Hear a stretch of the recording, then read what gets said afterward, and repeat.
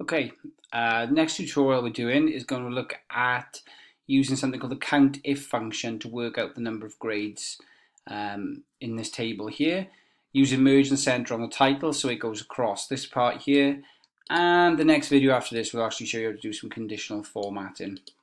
All three of these tasks here come under the advanced skills section in your controlled assessment.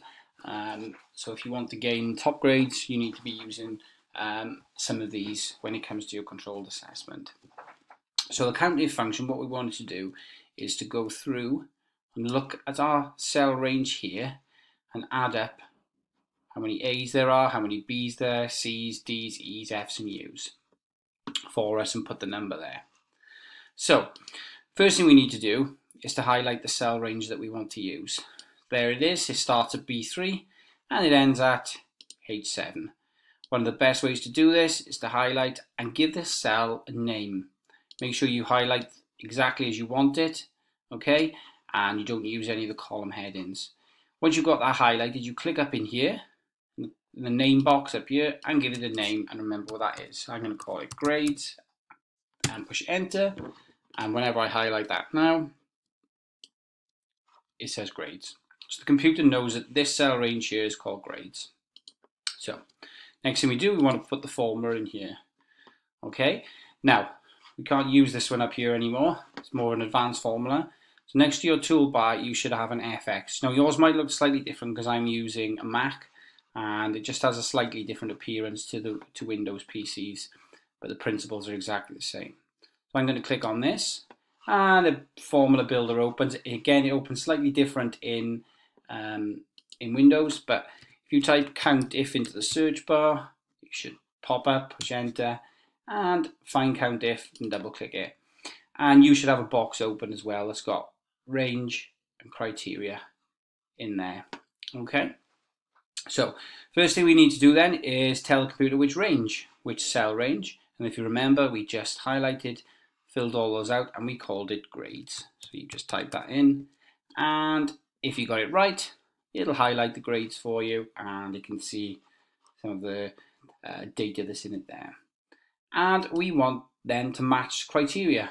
So to find all the A's, we could type A, but because of the way I've got it labeled here, I can just click that cell. So it's going to match what's in A10. So it's saying result is 9. So what it's doing is it's going through grades, going through this table here, and it's looking for whatever is in A10, which is the letter A. So it's going to find 9 of those, which I presume hopefully is correct. Looks about right. And again, you can click on the tick and it should do that for you. Let's do this once more, okay, just to show you. So I'm going to do the B's now. So I'm going to click over here. If you've lost the formula builder, you push again the formula builder up here, the FX insert function. You should remember it now in the most recently used. If not, type up in the search, but it's there. So the range, again, I'm going to type the name of the cells I did, grades. And this time we're looking in for B's, which I've got in A11. Oh, coincidentally, there's 9 B's as well. So click done. Here, you can do the tick up in there, either works.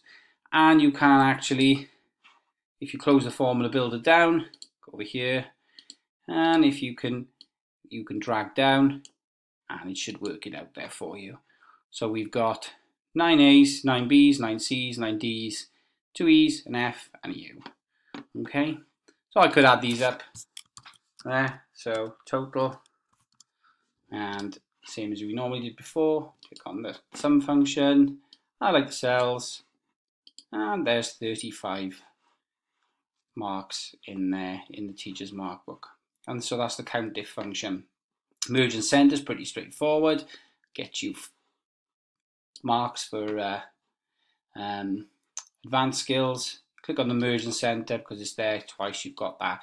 Takes the range that we just highlighted and makes it into one cell where you can now do whatever you like with the formatting. It just gives it that nice little layout, nice head into it there, and makes it look good. Okay, so that's Countif, and next tutorial we will look at using conditional formatting to shade every A we see in there the color green.